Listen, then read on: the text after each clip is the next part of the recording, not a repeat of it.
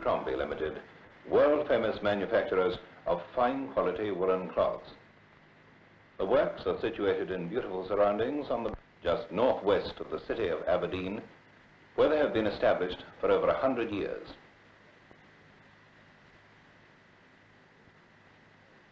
Here are some of the personnel arriving for work.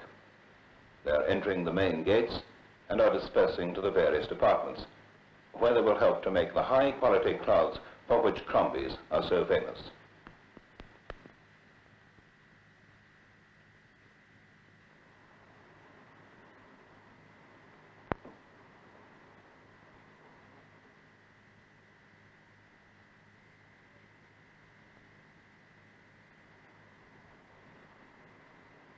The raw wools which Crombies need for their fine cloths are purchased from the main wool-producing countries of the world. The bales of wool which you see are from South Africa. Other wools are bought from Australia, New Zealand, and to a lesser extent, Scotland.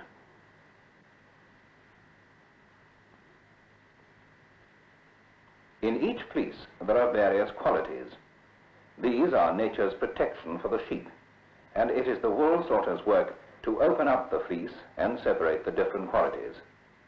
On an average, 5 grades are sorted from each fleece.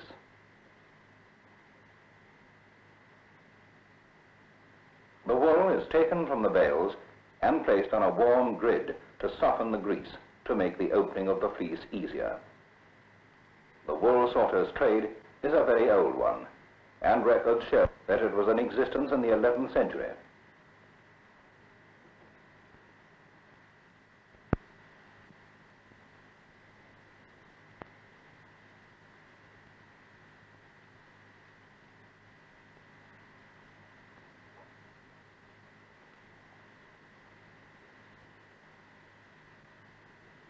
Great experience and skill are necessary, and in his work the wool sorter feels the quality as much as seeing it. See how the fleece is handled to feel the quality.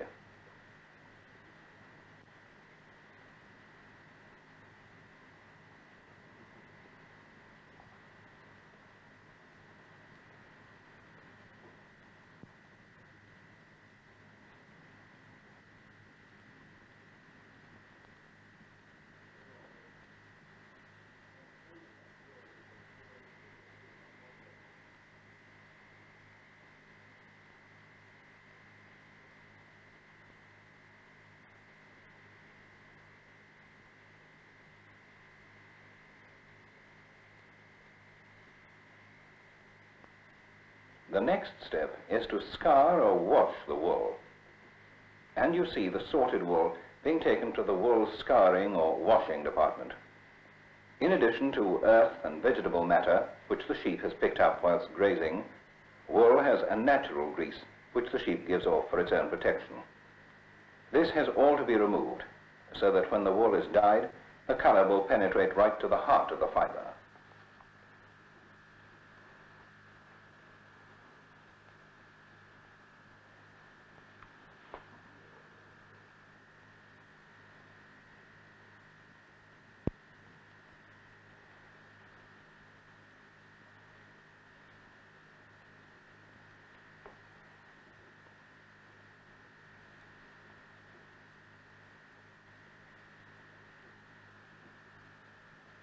Fine wool, like all good woolens, should be washed carefully and gently. 2 soapy waters, 2 rinses. The greasy wool is fed into the washing machine, and then it is allowed to drop in controlled quantities into the washing liquor.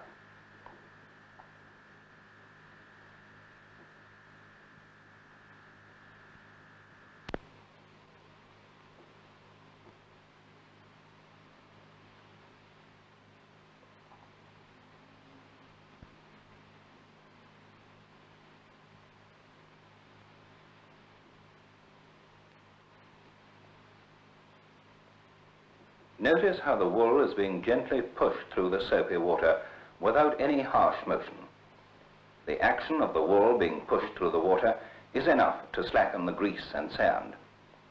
Washing must be carefully controlled, as too hot water or too strong a soap can do a lot of damage to fine wool.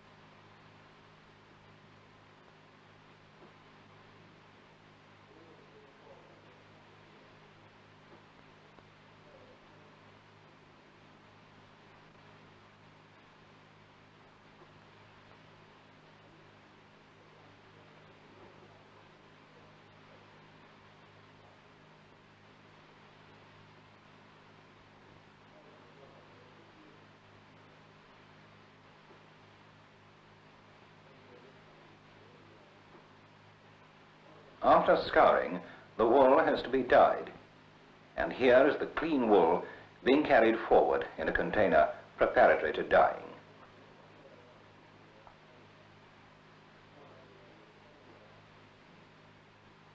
The dyer's laboratory.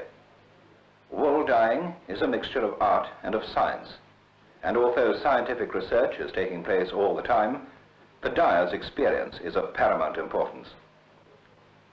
Notice how the white wool has absorbed the coloring in the beakers.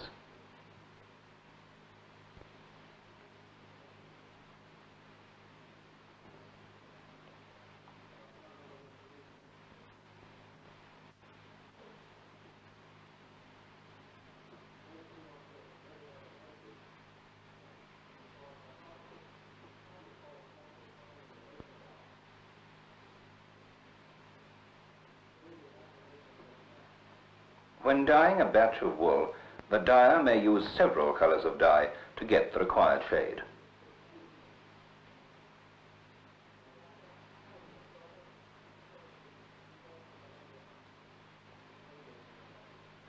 Notice how the colors change when water is added.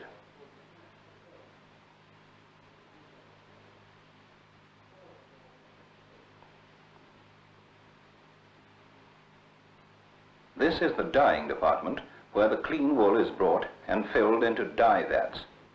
Water and dyestuffs are added, and the vat gradually brought to the required temperature.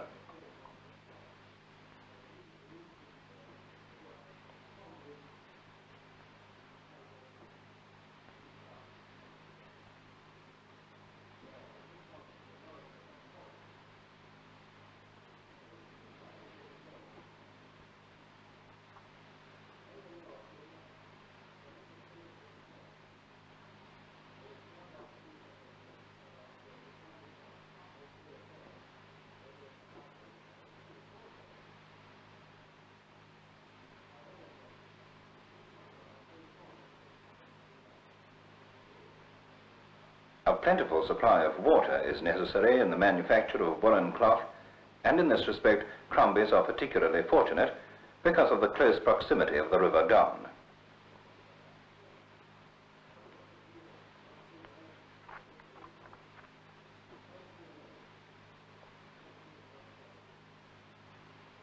Now you see the mill laid, which is drawn off from the River Don and which runs right through the heart of the works.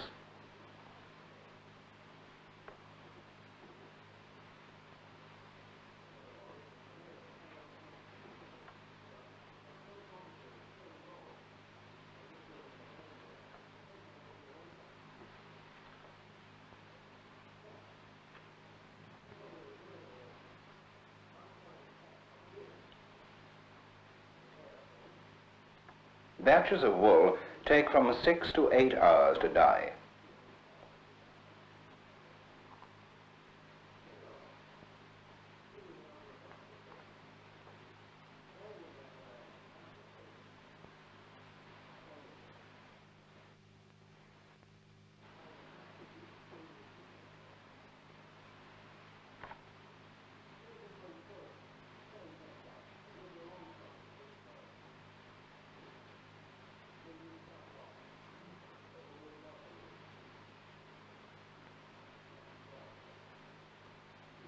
These are some of the glorious colors which are a result of the dyer's work.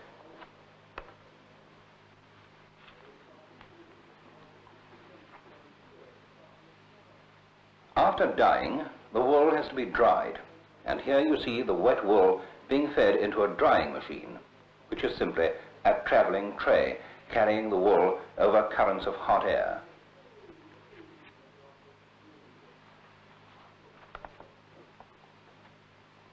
After drying, the dyed wool is blown across to the blending department.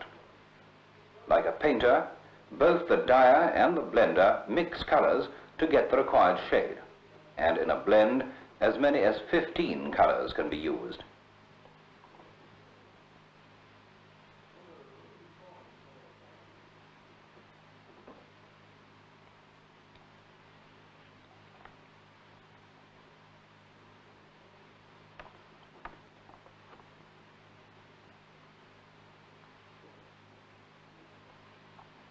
The blend is thoroughly mixed.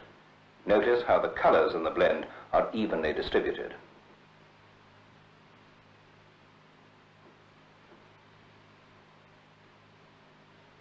After blending, the wool is sprayed with oil and is now ready for the next step, namely carding.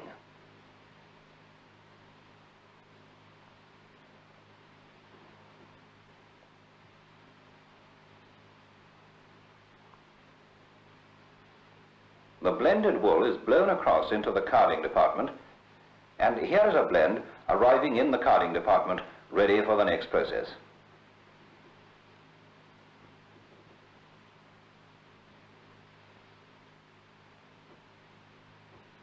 A carding machine being fed.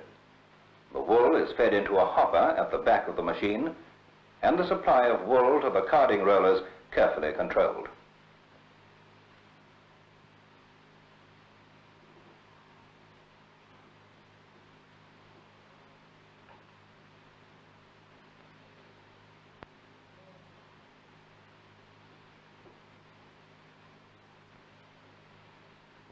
A carding machine is made up of a series of rollers covered with fine wire teeth, and as the wool passes through the rollers, it is gently combed into fine strands.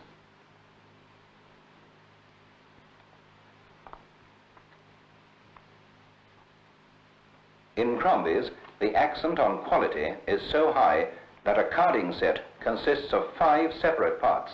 Thus, the carding process is repeated 5 times. Notice how the small rollers pick the wool off the larger ones and pass it on again.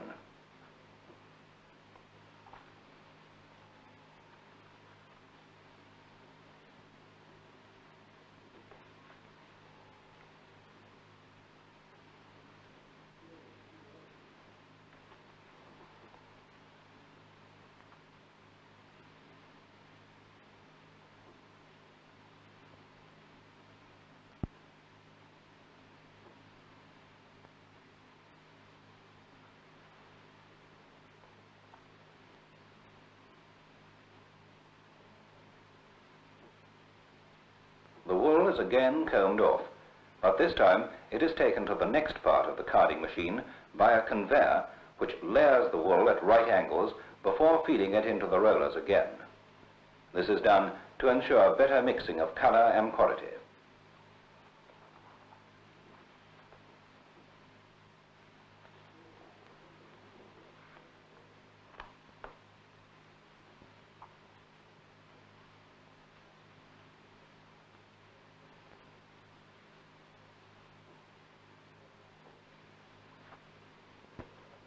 As the wide web is taken off the carding machines, it is divided into sections by the tapes which you see, and from the tapes, the wool passes through reciprocating rollers which rub each section into a sliver. The slivers are then wound onto bobbins and are now ready for spinning.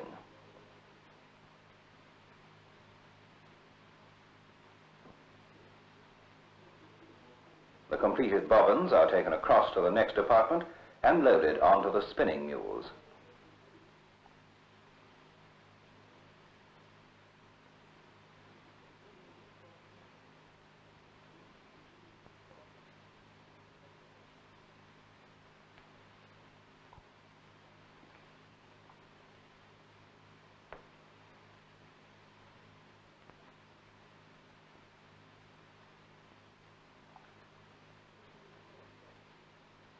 A spinning mule stretches and twists the sliver of wool in one operation. When the carriage runs back, the wool is wound onto the bobbins.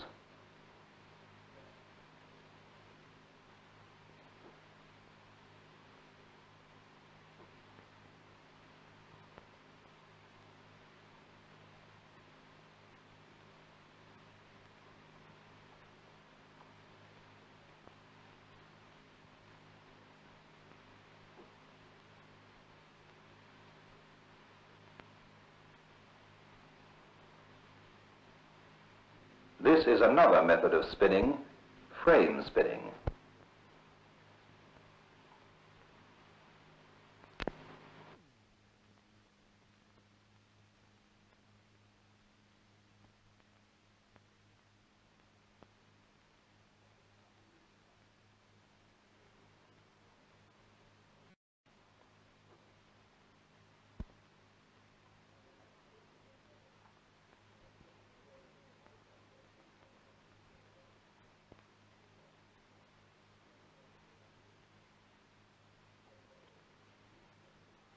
The next process is to get the yarns ready for weaving, and the warp yarns are now being taken for warp winding. The yarn has to be transferred from the mule bobbin onto cones. This is necessary to give the warper the length of yarn required for her work.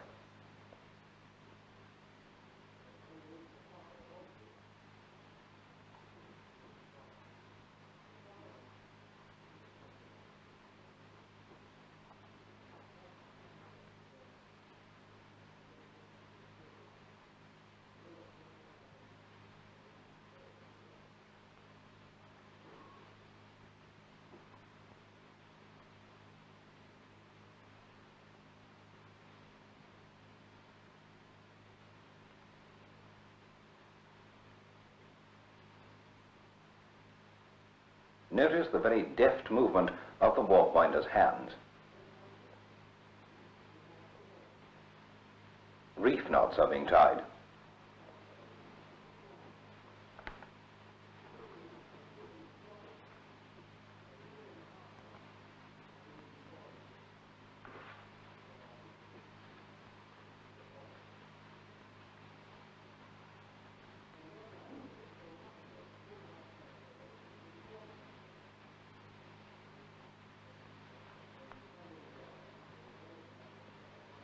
When the cones are completed, they are taken across to the warping, and the cones of different color filled into a bank or creel. Here you see the warper loading a creel.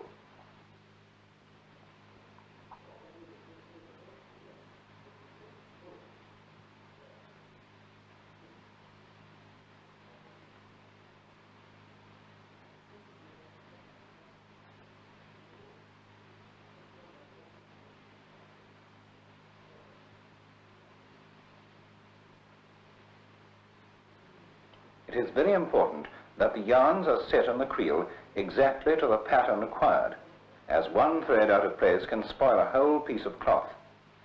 The yarn from the bank is then wound in sections onto a large roller, and every thread through the width of the warp, which can be anything up to 6,000 threads, must be in its proper place.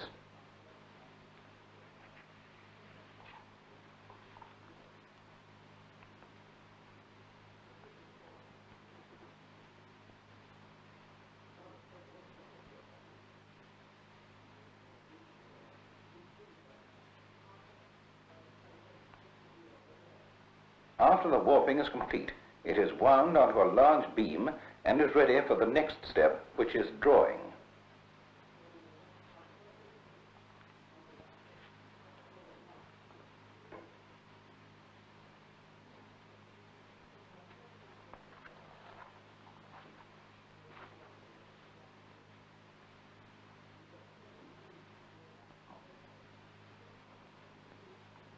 A completed warp beam is now being taken forward to the drawing department.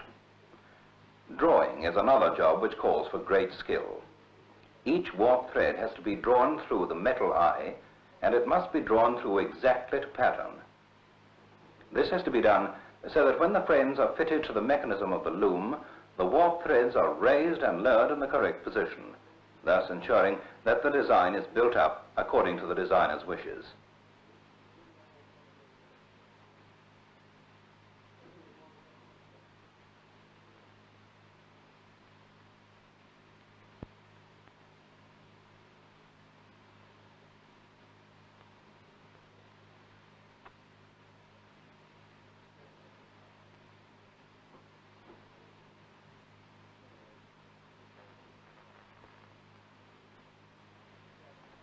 Threads are being drawn in small bunches through a reed.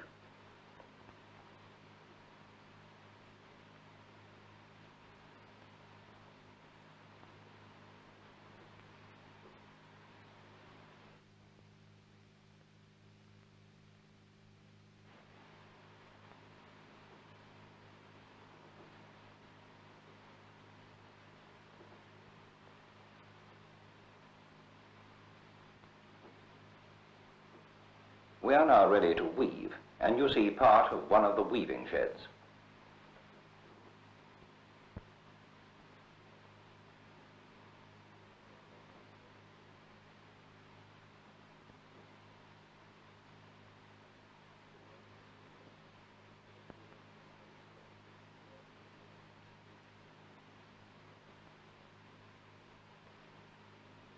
Weaving is a very ancient trade, and the looms which you see could reasonably be described as one of the first attempts at automation.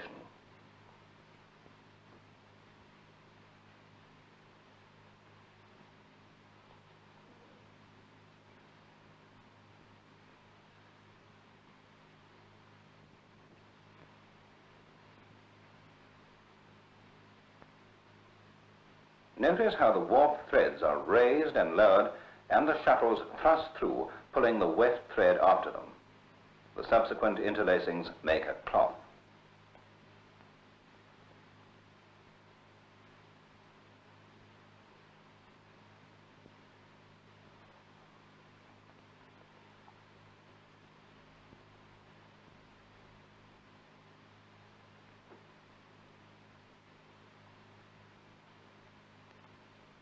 The cloth which you see being woven is a check bag, which means that the design on the face is different from the one on the back. After weaving, each piece of cloth is very carefully examined. Any flaws or any bad knots that are found are carefully repaired by hand.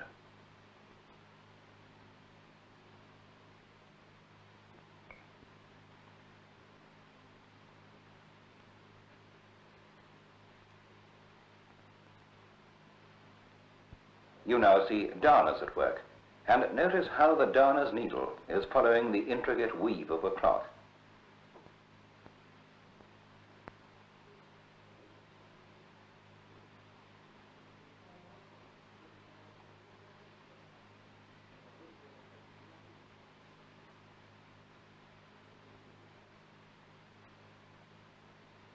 After examining and mending, the pieces are then shrunk or milled.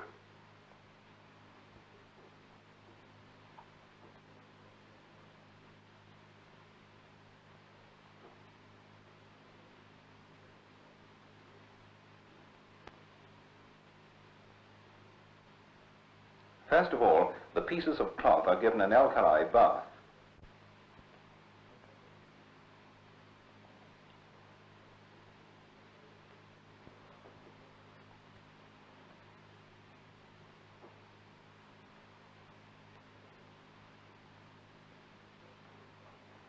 the wet pieces have been placed in a milling machine. A milling machine can best be described as a pair of rollers through which the cloth is driven under pressure. The water, soap, alkali and pressure do the shrinking.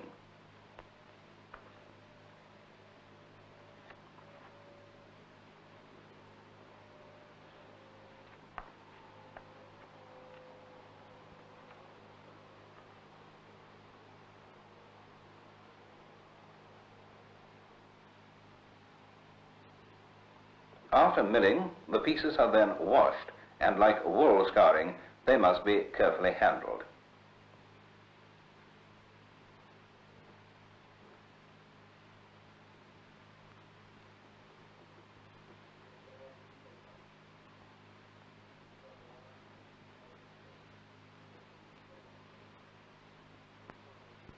After washing, some of the pieces are straightened and dried right away. Others are carried forward for further processing.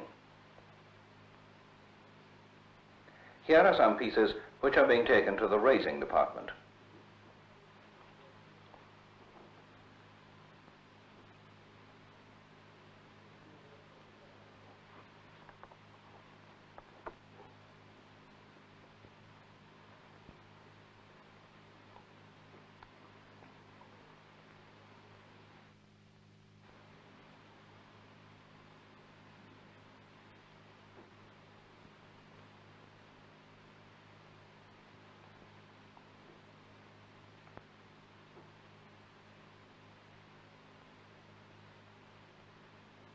This is the raising department.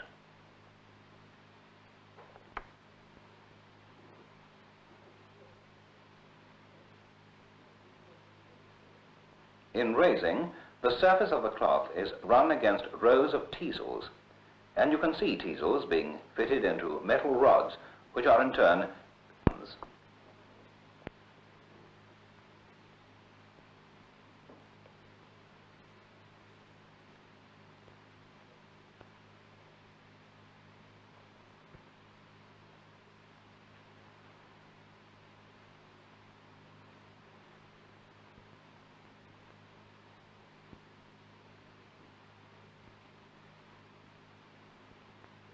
The cloth is run against the teeth of the teasels and the surface raised into a pile.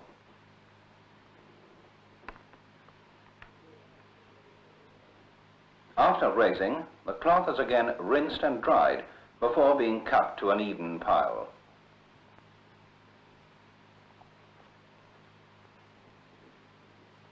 A piece is now passing through a cutting machine. The blades of a cutting machine are rather like that of a grass mower, but of course set very close and razor sharp.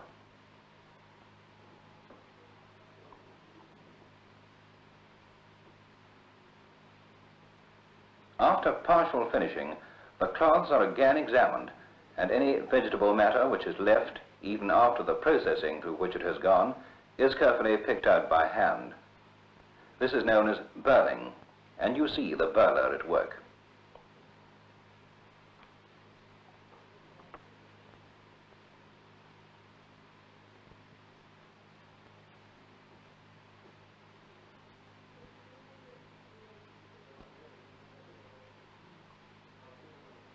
The pieces are then taken back to the finishing department and completely finished. In the finishing department, some pieces can go through as many as 40 processes.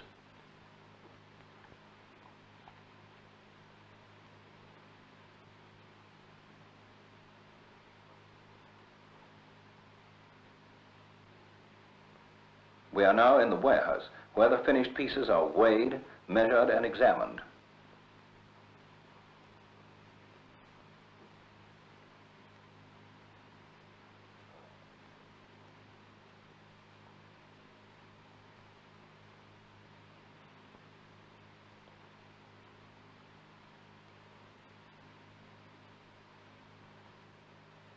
Each inch of cloth is carefully scrutinized. Nothing is allowed to leave the works which is not up to Crombie's high standard.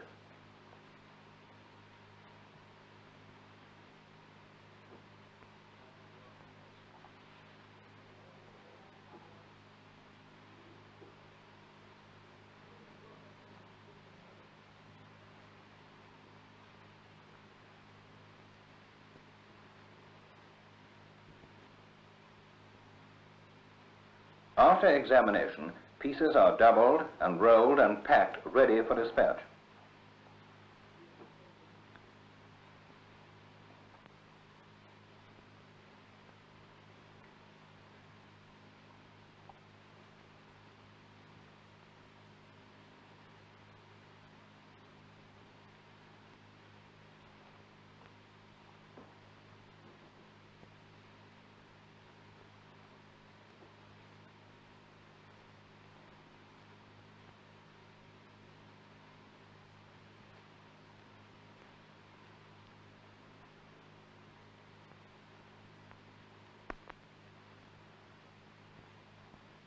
A consignment of goods is being made ready for the United States of America and the Canadian markets.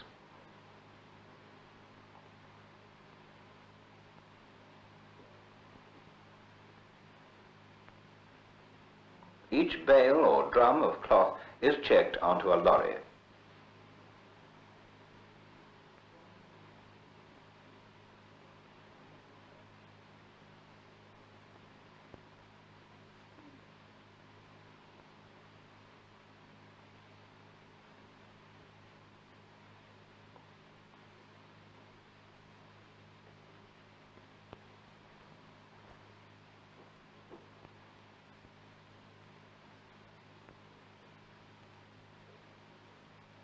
A loaded lorry leaving the works.